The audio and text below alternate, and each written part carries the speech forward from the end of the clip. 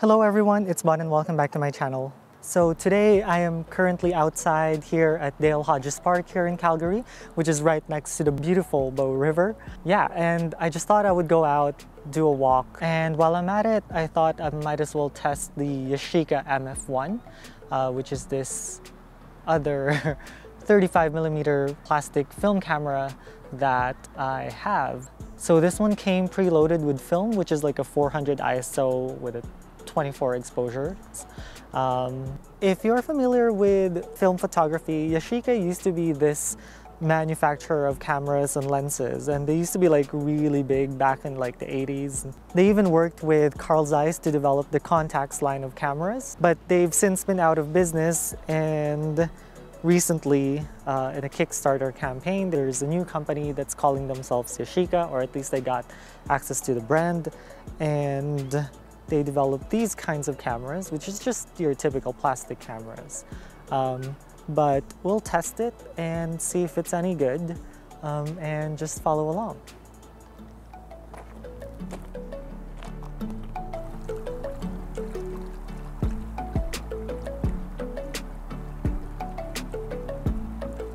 Again, the Yashica MF-1 is a reusable 35mm film camera that's similar to disposable plastic cameras.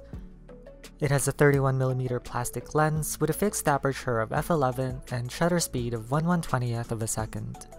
If you're one of my lovely subscribers, you probably know that I have a growing collection of plastic film cameras now, some of which include the Kodak M38, M35, Lomography simple-use film camera, and double film show camera. The Yashica MF-1 is not that different from these reusable cameras, however, I think it most closely resembles the Lomography simple-use film camera. As you can see in here, the two cameras have the same size with very similar body shape. The main difference on the front is that the Yashica MF-1 has an easier to use toggle compared to the simple use camera's press and hold button for operating the flash. The top part also looks similar, with the only difference being that the Yashica MF-1's red light signal for the flash is on its backside. The bottom part with the battery compartment and film rewind crank also looks the same.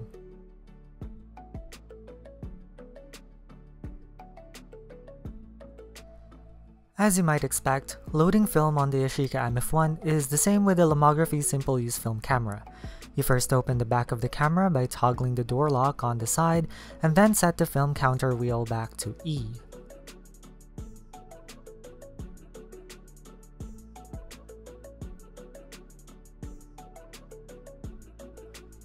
Pull the film rewind crank out and rotate it so that this tooth on the film take-up spool is visible.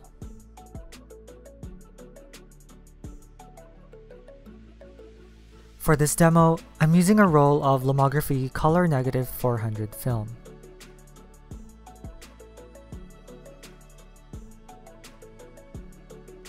Slide the film into the film chamber until you hear it click in place. And then drag the film leader and place the second sprocket hole into the tooth on the take-up spool. You can then close the back door.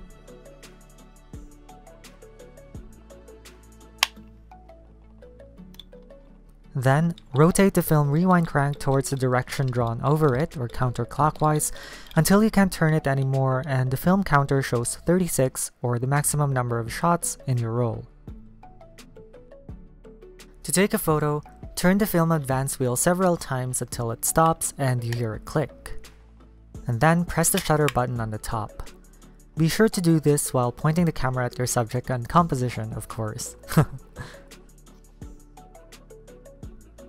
Like I said in the intro, I decided to test this camera while I was at Dale Hodges Park, which is a small park next to the Bow River in northwest Calgary. It's a little hidden from the hustle bustle of the city and has some nice walking paths by the river as well as bike paths. This was actually just after going to the dentist, so my face was still a little numb when I was taking these videos.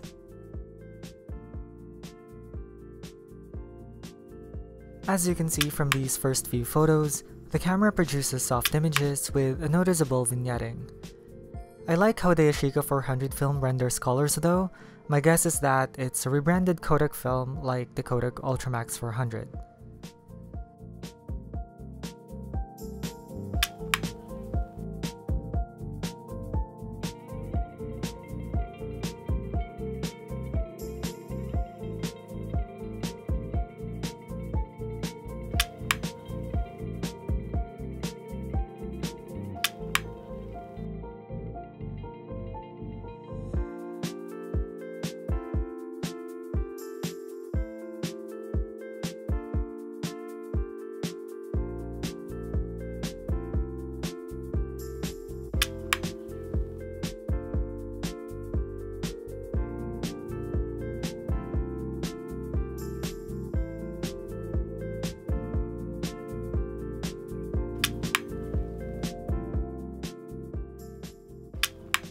So this camera is fairly easy to use, just like the other film plastic cameras that I have.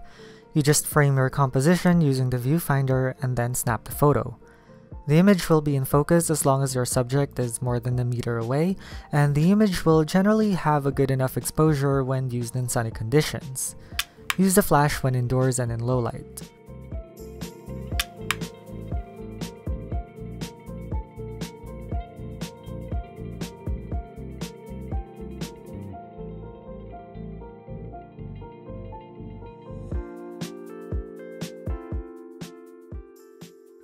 Oh, and make sure that nothing is blocking your lens like what I did with the camera strap in this photo.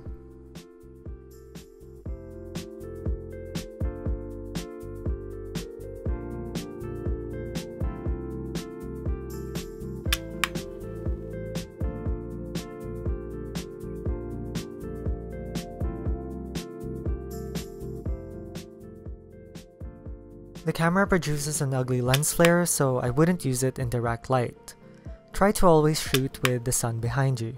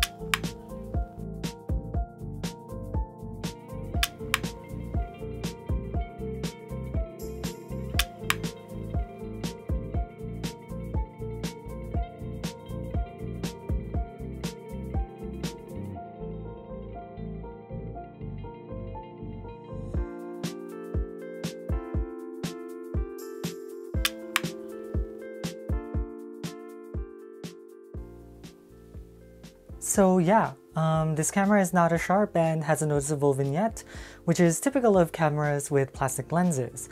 Although I must say that my Kodak M35 and the double film show cameras renders sharper images. Build quality-wise, I kinda like the matte silicone finishing.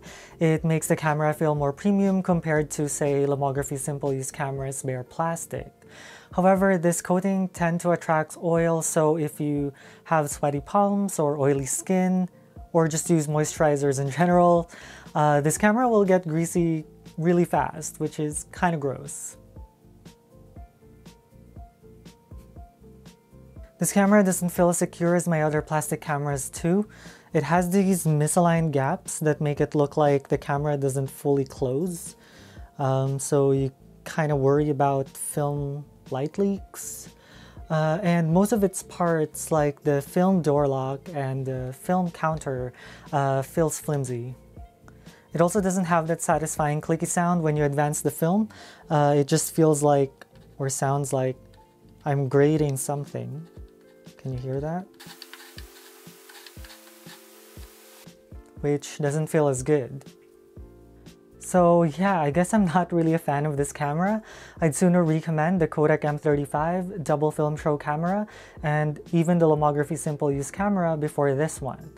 While it's very similar to the simple use camera, that one is a bit cheaper and a bit more fun to use. I mean, listen to this. You can't deny that this camera has a more satisfying sound when you're using it. The Yashica does feel a bit more premium though because of the silicone matte finishing. As for the Yashica Color Negative 400, it renders colors well, and I like the photos that I got from it. It's very similar to my results when I use a roll of Kodak Ultramax 400 or Lomography Color Negative 400. That said, those films are easier to acquire and have 36 exposures compared to this one, which is only 24 exposures. And that's it. Thank you very much for watching this video. I hope you liked it. If you did, please go ahead and give it a thumbs up, subscribe if you haven't, and I will see you all in the next one. Cheers!